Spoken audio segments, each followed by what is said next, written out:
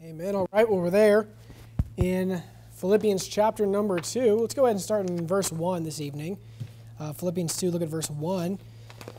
Look at verse 1 there. The Bible says this. This is, of course, Paul speaking under inspiration of the Holy Ghost. He says, if there be, therefore, any consolation in Christ. Keep in mind, he's talking to a church here, okay? So he's talking about relationships within a church. He says, if there be, therefore, any consolation in Christ, any comfort of love, any fellowship of the Spirit, these are all good things, any bowels of mercy. So he's saying, here are some good things you should have, and if you want those things, here's how you accomplish that. Fulfill ye my joy, that ye be like-minded, having the same love, being of one accord, of one mind. Then verse 3 he kind of gives us the secret here. He says, let nothing be done. Look, there's a lot of things we do in our life. There's a lot of things we do in church here. There's a lot of day-to-day activities in our lives. And here Paul says, let nothing be done through strife or vainglory, but in lowliness of mind let each esteem other better than themselves.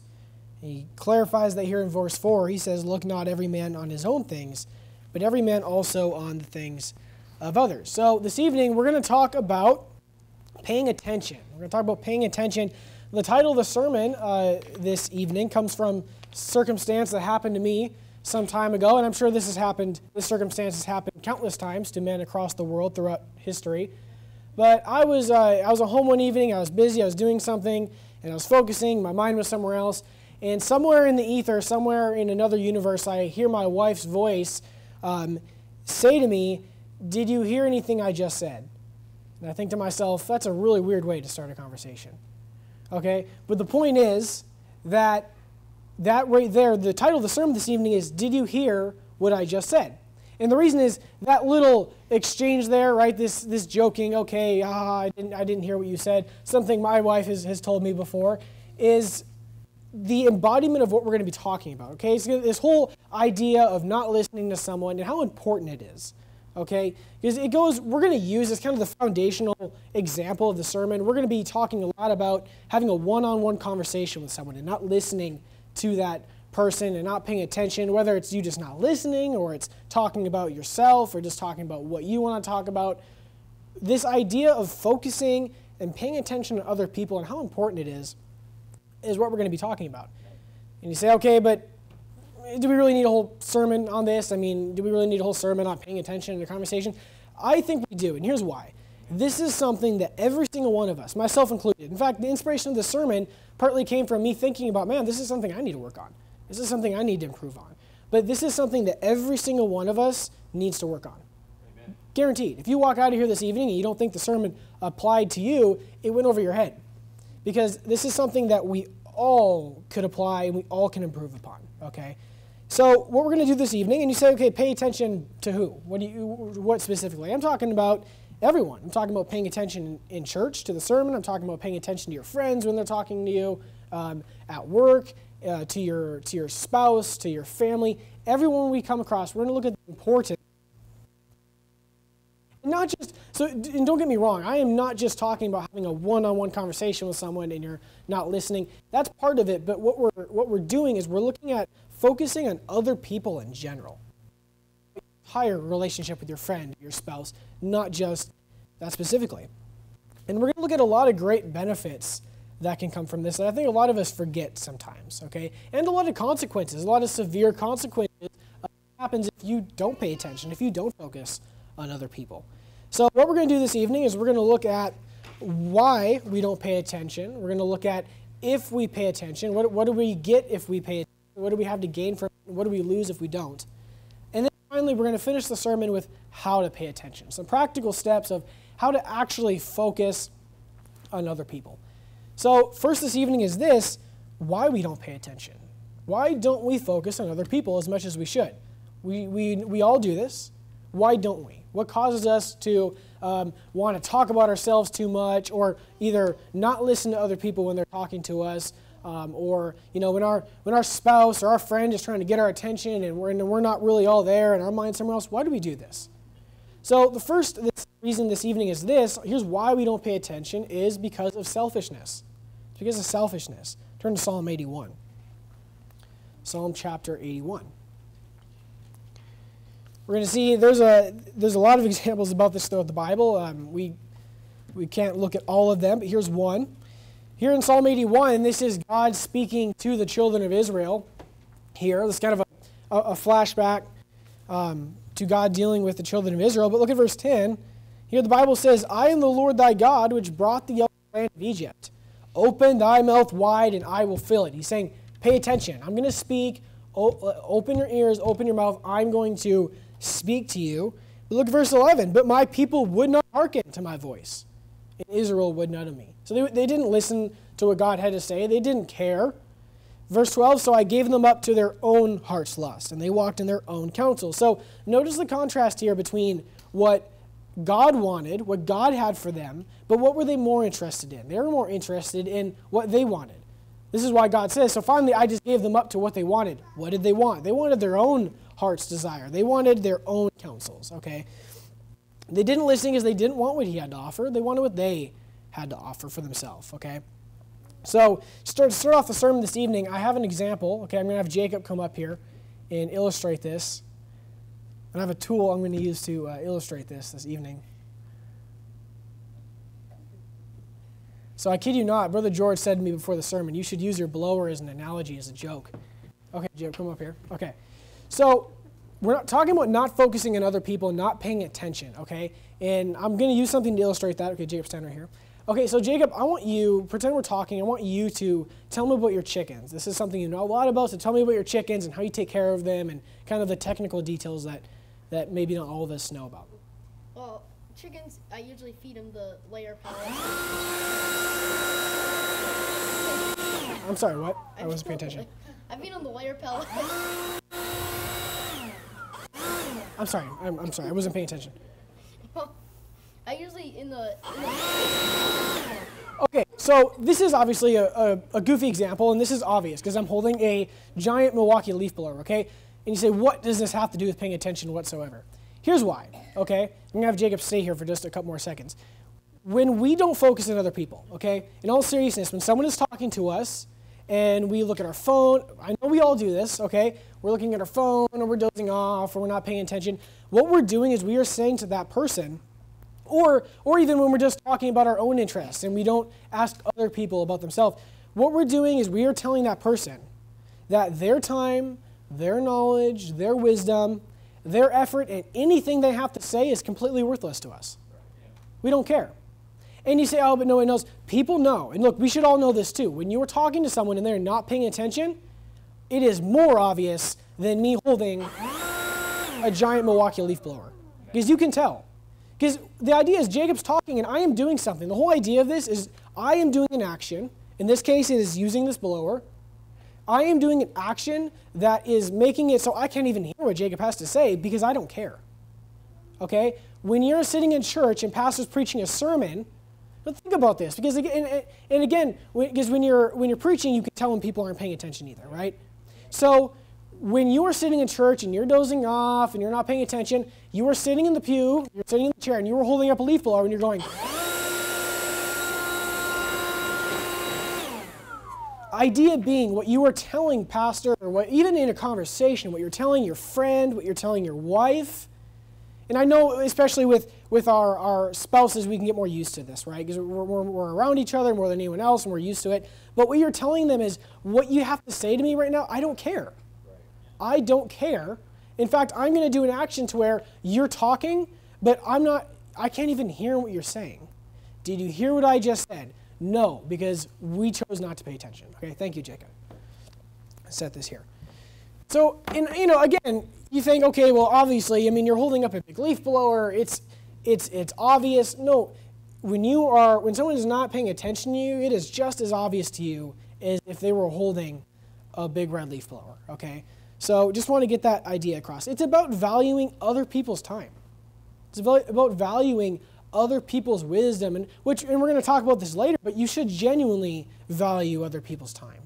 You should value and enjoy hearing other people's wisdom and what they know about and what they have to say, okay? So selfishness, it's selfish. We care more about what you're telling that person is I care more about the time or this text I just got, or I care more about what else I'm thinking about.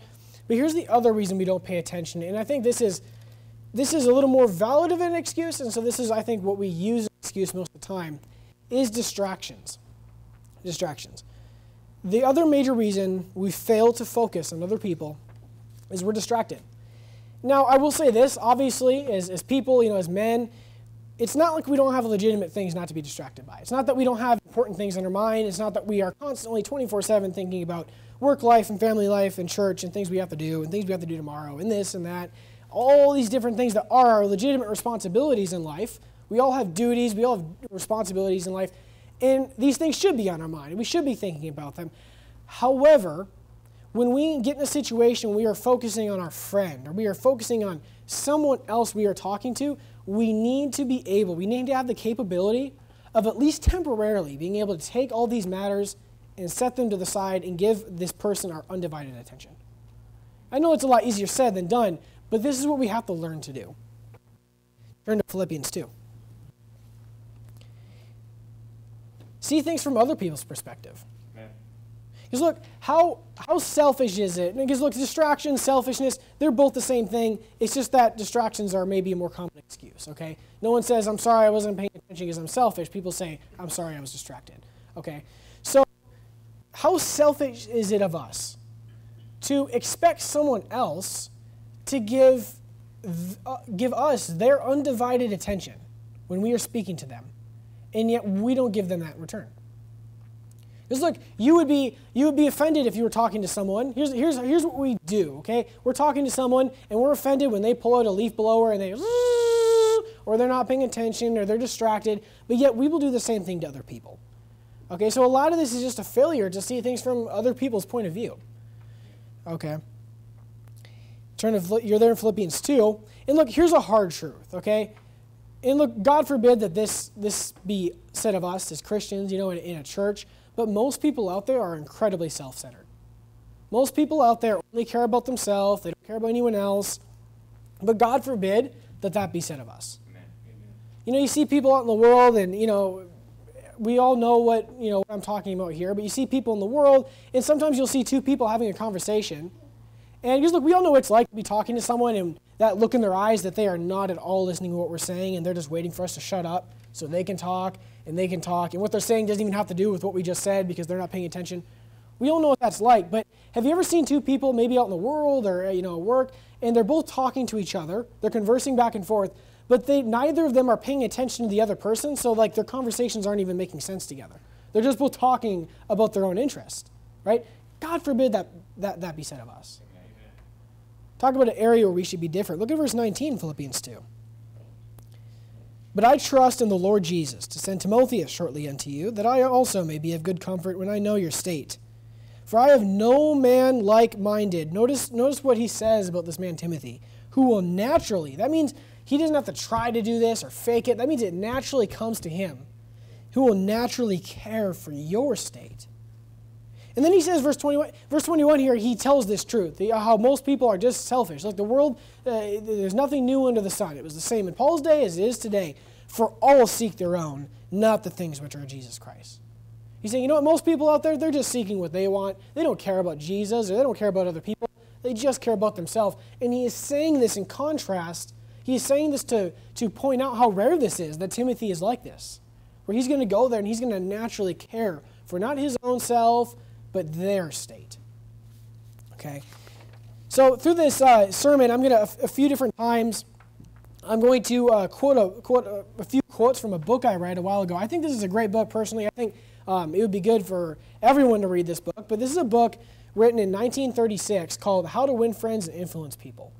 And like every piece of valid, worldly advice, all it's really doing is taking a biblical concept and elaborating on it. Essentially, this book summed up is, be friendly. Right? A man who hath friends must show himself friendly. But there's a lot of practical advice in here and wisdom. And one quote from this book was written by Dale Carnegie, and one thing that he said in here is he says, quote, "The world is so full of people who are grabbing and self-seeking. So the rare individual who unselfishly tries to serve others has an enormous advantage. He has little competition." Here's what he's talking about here, okay?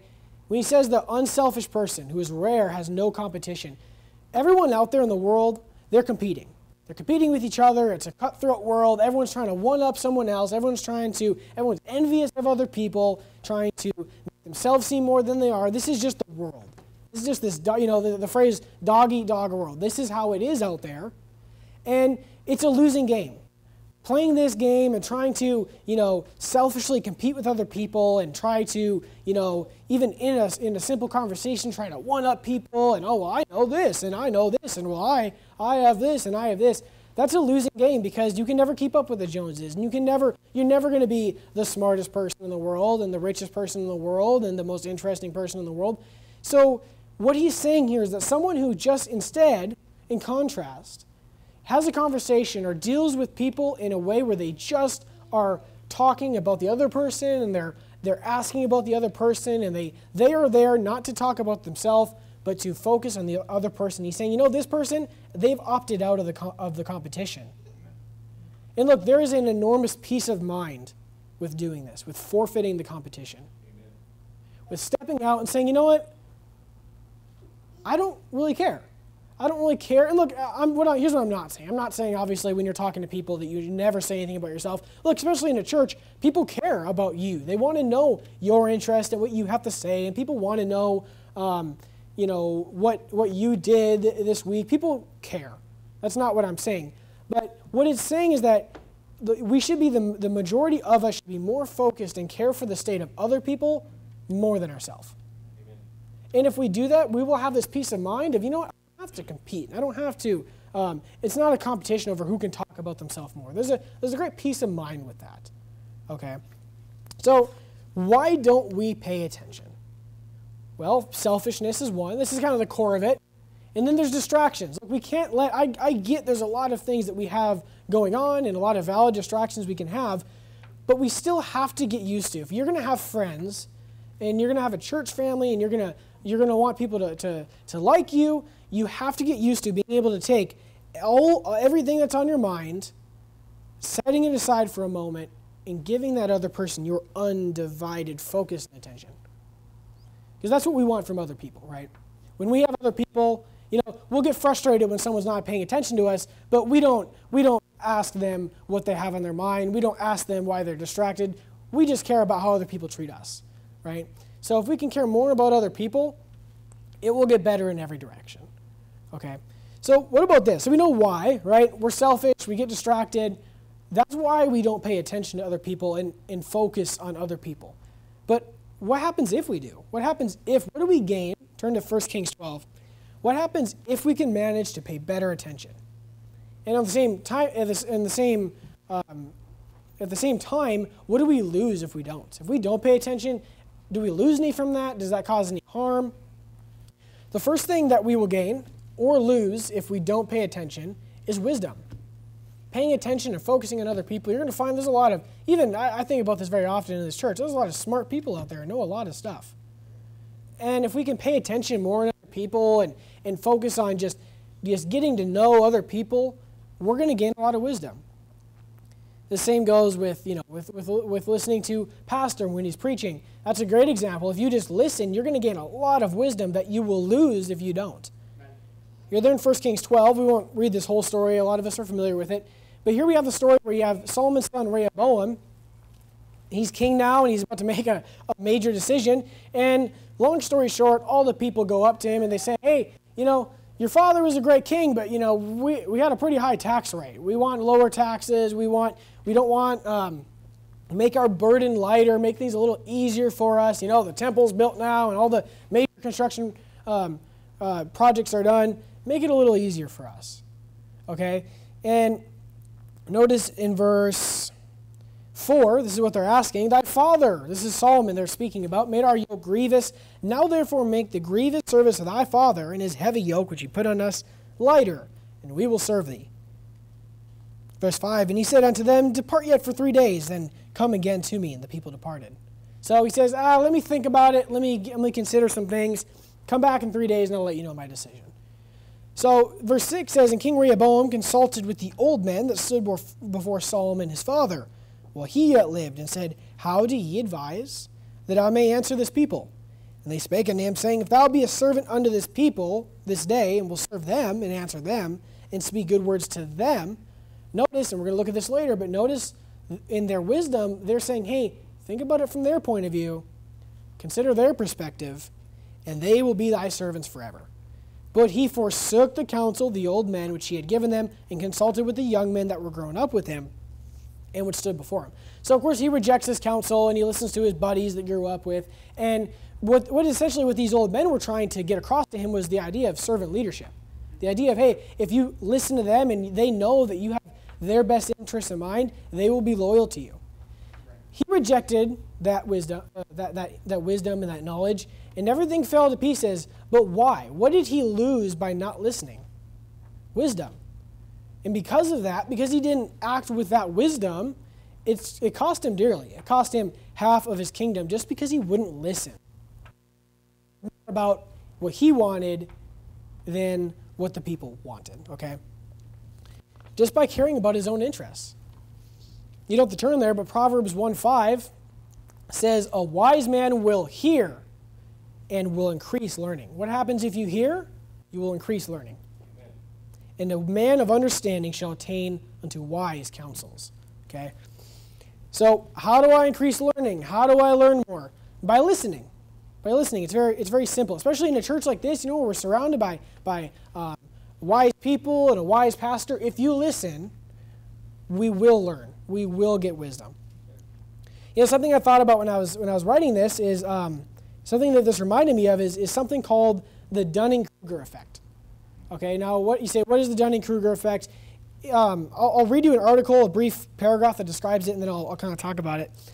This is from an article called "What is the Dunning-Kruger effect?"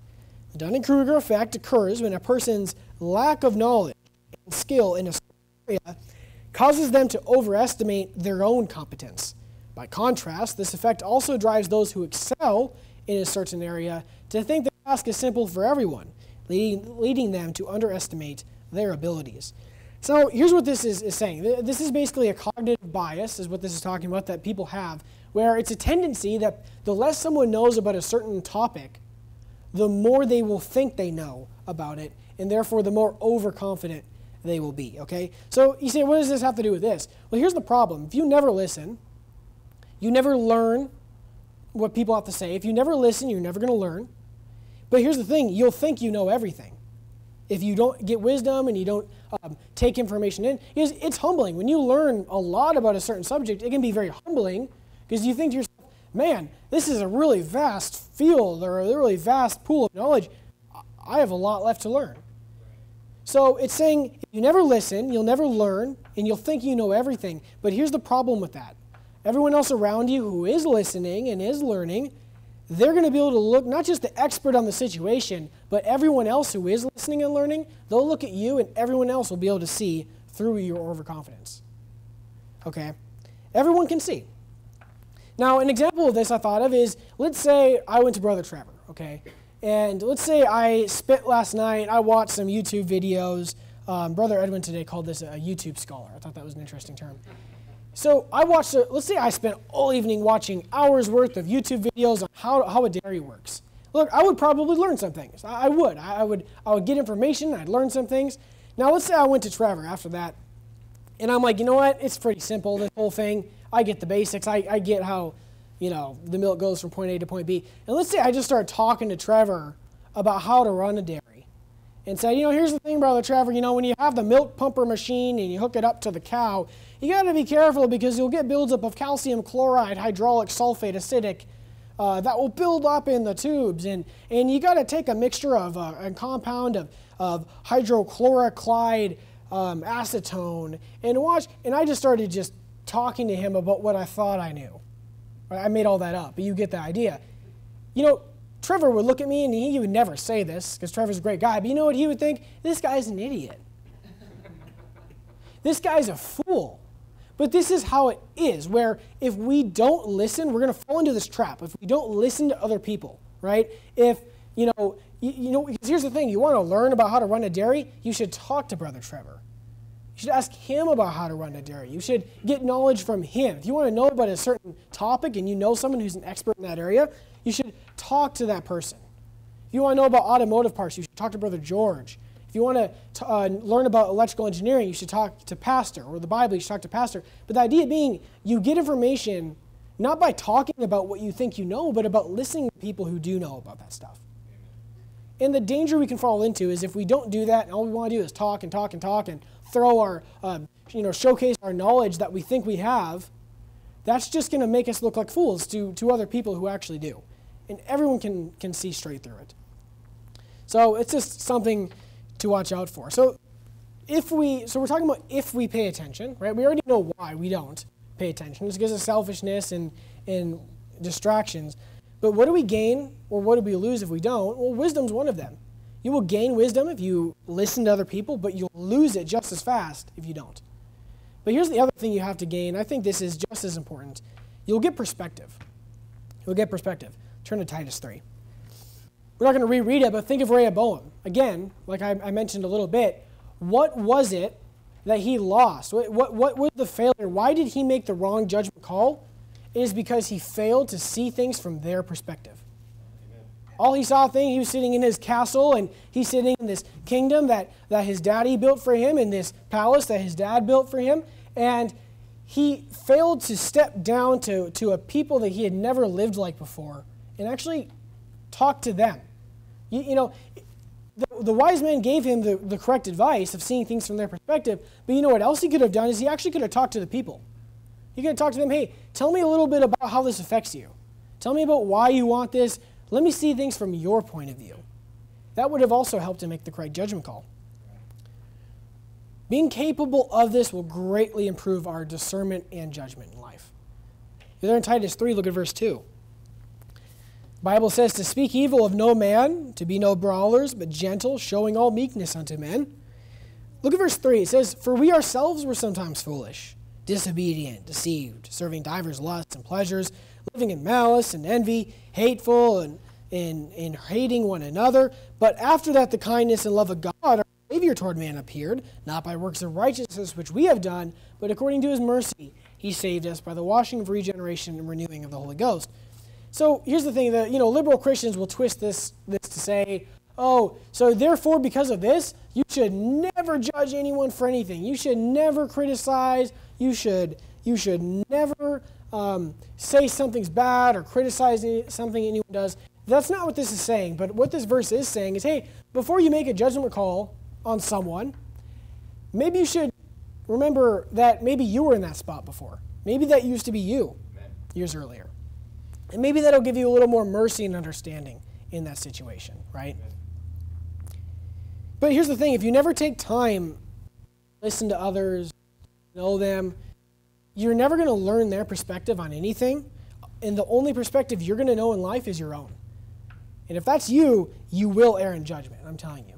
If the only perspective you have, this wide and broad world, if you only have this narrow little perspective of what you have personally experienced and done in life, you're going to miss out on a lot of proper judgment.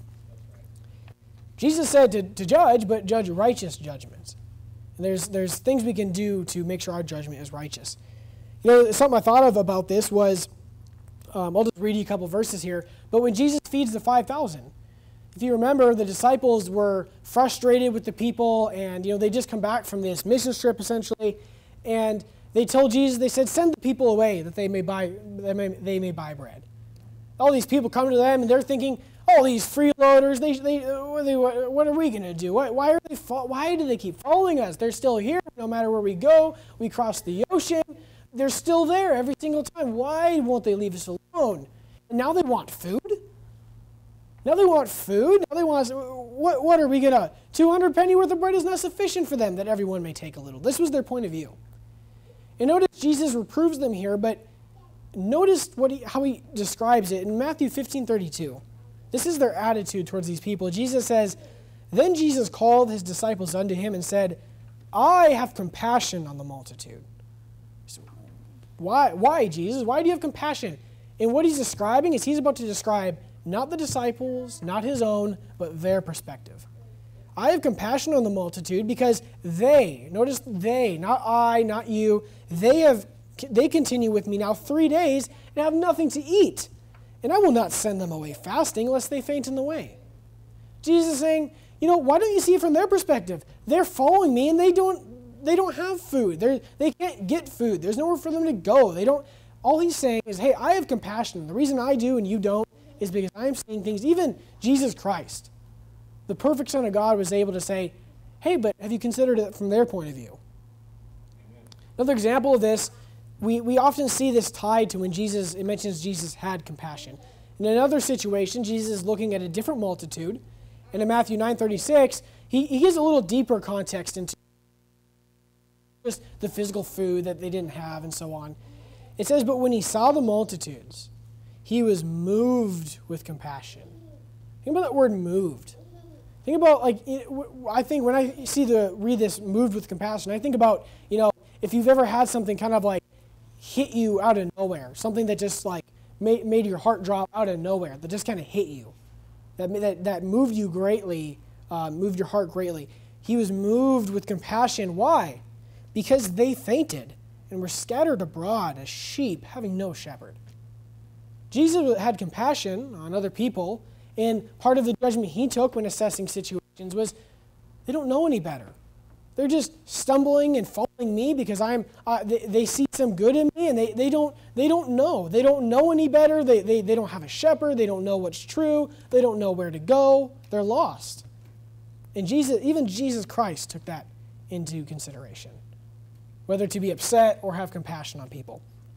Another quote in this book is this, quote, any fool can criticize, complain, and condemn, and most fools do, but it takes character and self-control to be understanding and forgiving.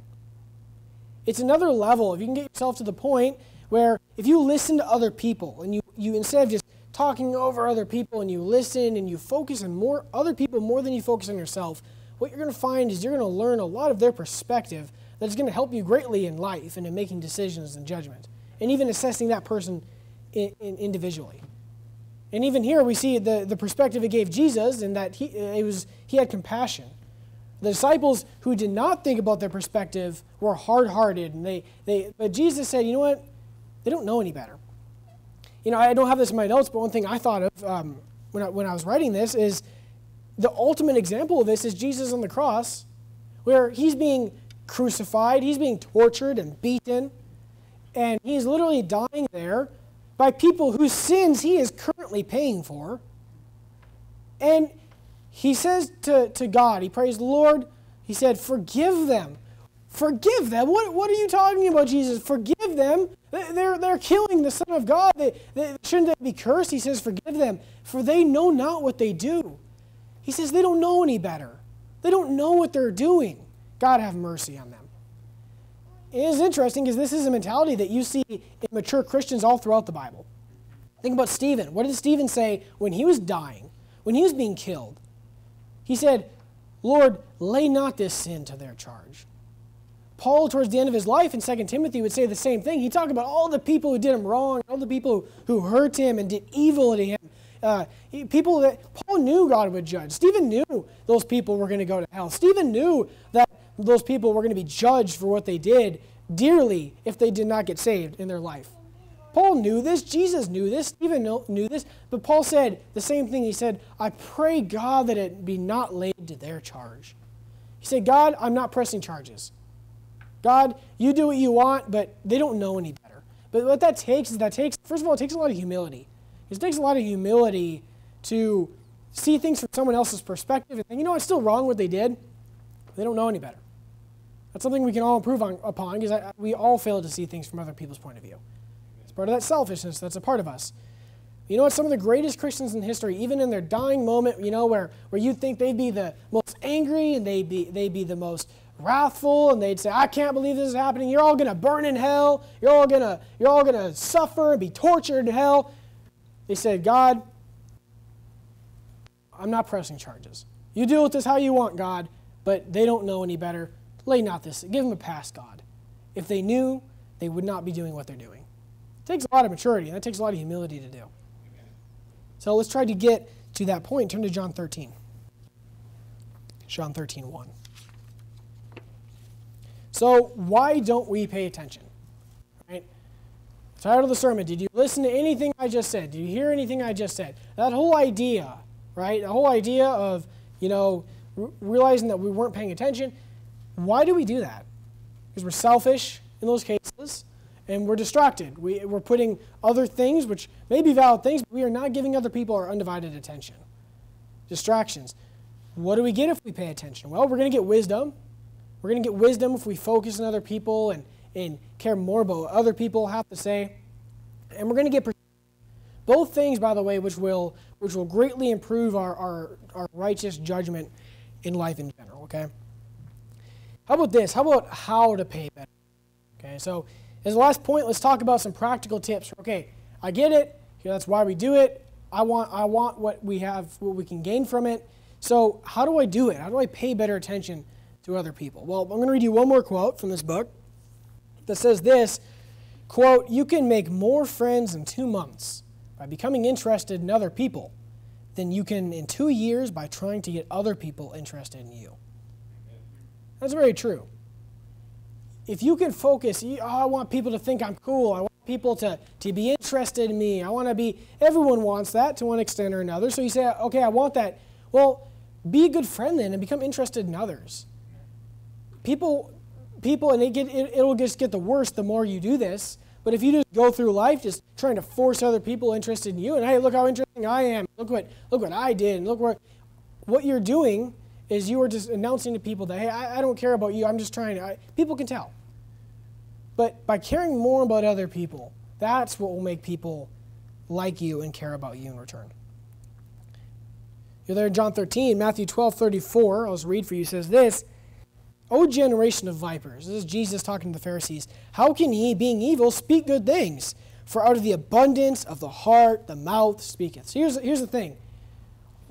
What you talk about, what you say, what you don't say, that defines what is in your heart. And if all you ever do is talk about yourself and what your own interest and your own cares, and you don't listen to what other people have to say, and you just focus on yourself, that reveals what is in your heart.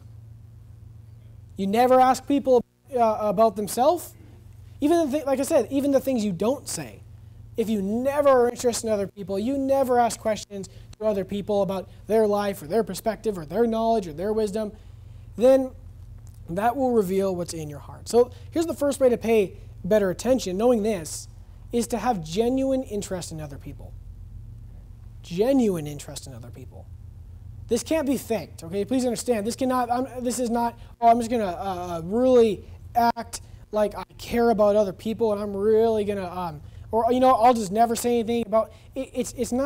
It has to come from the heart, okay? Out of the abundance of the heart, the mouth speaketh, okay? Good and bad, okay? You have to have a genuine interest in other people. Notice this quote. It didn't say you can make more friends in 2 months by acting interested in other people. It said by becoming interested in other people. Okay, it's something that you must generate from your own heart. You can't fake that. Okay, people can tell. People can tell when you're faking it. People can tell when you're not really interested in what they have to say, and you're just waiting for them to stop talking. It has to be a genuine interest in other people, which again, that takes humility. That takes selflessness. But here's the last thing, and here's really what I want to focus on and leave you with this evening: how to pay better attention to other people. Here in John 13. What I want to call this is the transfer of attention. Okay, the transfer of attention. Look at verse 13. Look at verse 1. John 13, verse 1. Now before the feast of the Passover, when Jesus knew his hour was come. So as we're reading this, I want you to think about what Jesus had on his mind. Jesus knew what was going to come. In just a short amount of time, we would find Jesus in the Garden of Gethsemane, pleading to God and praying to God, asking that this cup would pass from him. It mentions he was so stressed and he was so sorrowful that his sweat were, as it were, great drops of blood. He was the idea here being, if you have a gaping wound, it says, as it were, great drops of blood. His sweat, he was sweating so much, it was as if there was a gaping wound that blood was dripping from. He was think about all this that he knew, and we see he was upset about, and he was concerned about. He was sorrowful even unto death, he said. So this is what he has on his mind right now. When Jesus knew that his hour was come, that he should depart out of the world unto the Father, having loved his own which were in the world, he loved them unto the end. And supper being ended, the devil having now put into the heart of Judas Iscariot, Simon's son, to betray him. So think about it. He knows one guy is going to betray him, and he knows the rest are going to abandon him, knowing what he has to face alone. Jesus, knowing that the Father had given him all things into his hands, and that he was come from God and went to God, what does he do? He riseth from supper and laid aside his garments and took a towel and girded himself. And after that he poureth water into a basin and began to wash the disciples' feet and to wipe them with the towel wherewith he was girded. Skip to verse 12. Peter just throws a temper tantrum. So after he had washed their feet and taken his garments and set them down again, he said unto them, Know ye what I have done unto you? So he's going to teach them a lesson here, okay? Here's why, in his darkest hour, why he did this act of humble service towards his disciples. Verse 13, he says, Ye called me Master and Lord. And ye say, Well, for so I am. If I then, your Lord and Master, have washed your feet, ye also ought to wash one another's feet. For I have given you an example. We're going to finish the sermon with this idea. Just like anything else, our greatest example in life for every single area is Jesus Christ. Amen. I have given you an example that ye should do as I have done to you.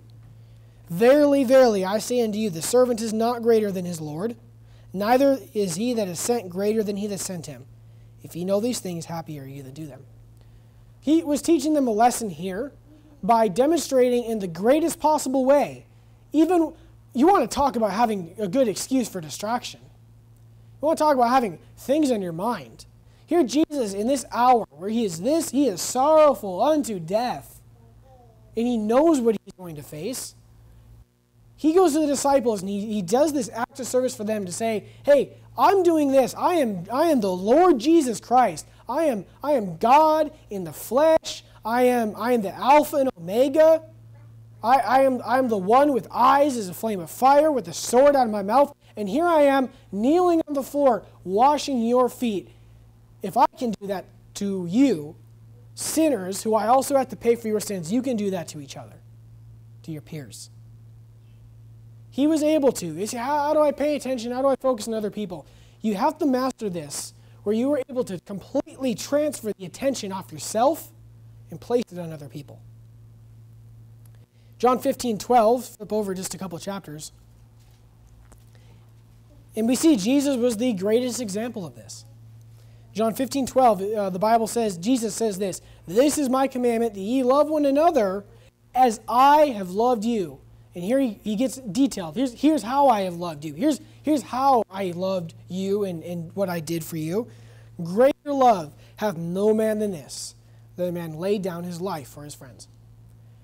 You say, okay, that's obviously a great act of service, but why is that the greatest act? Why is that the greatest thing you can do for someone? Because think about this, okay? Stop for a moment and think about your life. Think about all the responsibilities you have.